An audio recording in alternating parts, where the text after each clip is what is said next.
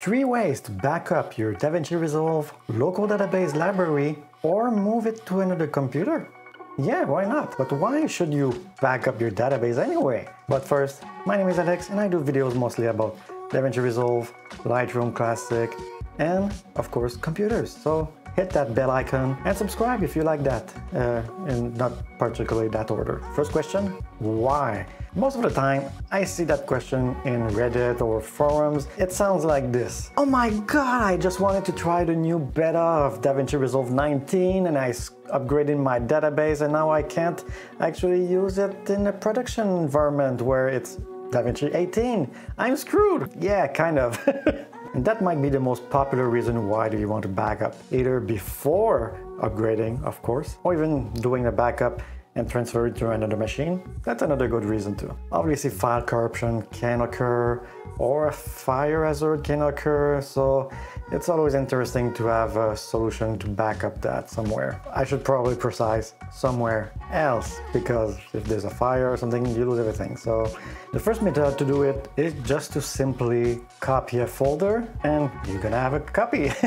Just go into the File Explorer and copy this path and click enter and boom, you have it. I've put the path below for Linux and macOS too. So just go down below. Wait, come back here, I'm not done yet. The paths are there, don't worry, the paths are there. There are different paths for versions that are more recent and older versions, so I've put all the paths there. But once you are in the correct place, you're gonna mostly end up into the Resolve this database folder. Copy and paste that. I've used Ctrl+C, Ctrl+V, and there you go. Boom! You have a proper copy of your local database library. Now I like to rename it. So I'm gonna write down backup, the date or the month. I usually write down when do I want to delete that, so same thing, let's go like that. This is where the moving part, if you want to move it to a new computer or another computer, I think this is it will work between different types of computers. So for example, PC to Mac or Mac to PC or to Linux.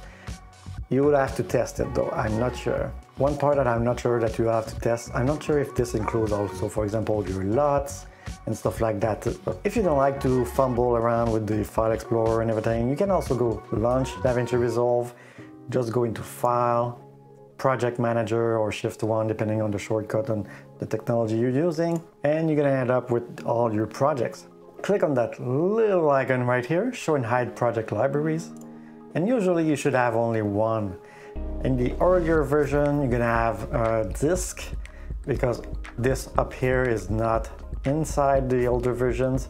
So you're gonna have here, instead of local disk, and then you're gonna have a MySQL, I think, or a PostgreSQL. But in this case, you should have only a local database.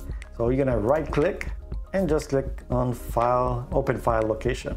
And then boom, you're gonna end up exactly at the same place where your Resolve this database is. And then you can copy it like you want. How to back up your DaVinci Resolve local database library? Second method. So either when you launch DaVinci Resolve, you're gonna end up with the Project Manager, or just like before, I can simply go to File, Project Manager, and just go in it. And just like before, once you are in the Project Manager, just click on the Project Library icon, and there's this little icon here, Details, and there is a button, Backup. If you are using something else in version 18, you'll have actually a little icon here. So you just choose the database you want, and you're gonna have a little icon here called Backup. So you can use that instead. But in 18 and more, just go Detail, Backup. And it's gonna tell you where do you want to send that, so you can send it to wherever you want. So how to back up DaVinci Resolve local database library? Third method. This is more of an automated ways of backing up your database. I use Vim. It's free. It's free? Yes. Vim Agent is actually free. How free? You can use it for a commercial use. For example, you have a studio. Yeah, you can use Vim Agent for Microsoft Windows as a free project. For Linux, if you do not install a license, the product will operate in the free edition, which is fine. What about for Mac? If you do not install a license, the product will operate in free edition. If you have a Mac, you can actually use Time Machine, There was before time capsules, but this has been discontinued for Mac. So you can have a NAS, you can send it to something else, an external hard drive, USB, or FireWire. You can even send it to the same disk, but this is kind of more of a safeguard. It's not really a backup. If you have a company, you would have a kind of a strategy to back up that disk also, or that folder also. So let's go with Veeam. I'm just going to show you quickly. So you install the Veeam agent. I think I have a video back before to how to use Veeam exactly. But yeah, you can go into the job, exit the job, and then you put a title, backup mode. I do almost the entire computer backup, but you can do a file level backup if you want to just get the folder. So let's go to file backup, and then you want to check everything here, and you just go down the file where it is. So we're gonna go here. I'm gonna go into ProgramData, Blackmagic design, Davinci Resolve is the folder we want. So we'll just get that. Destination. Well, we can send it to a share folder, a OneDrive even, and that's still free inside, or local storage. And then you can say, put it on the same drive. So that's pretty much foolproof. It's not a backup though, it's a safeguard if you put it on the same drive, but you can actually send it to an external NAS, hard drive, USB drive, etc. I actually met one of the representative for Veeam, and I told them it's free, right?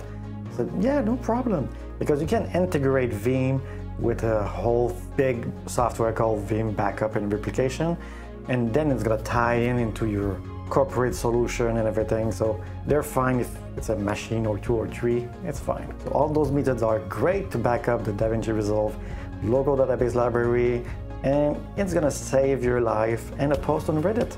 So see you in the next video, guys, and take care.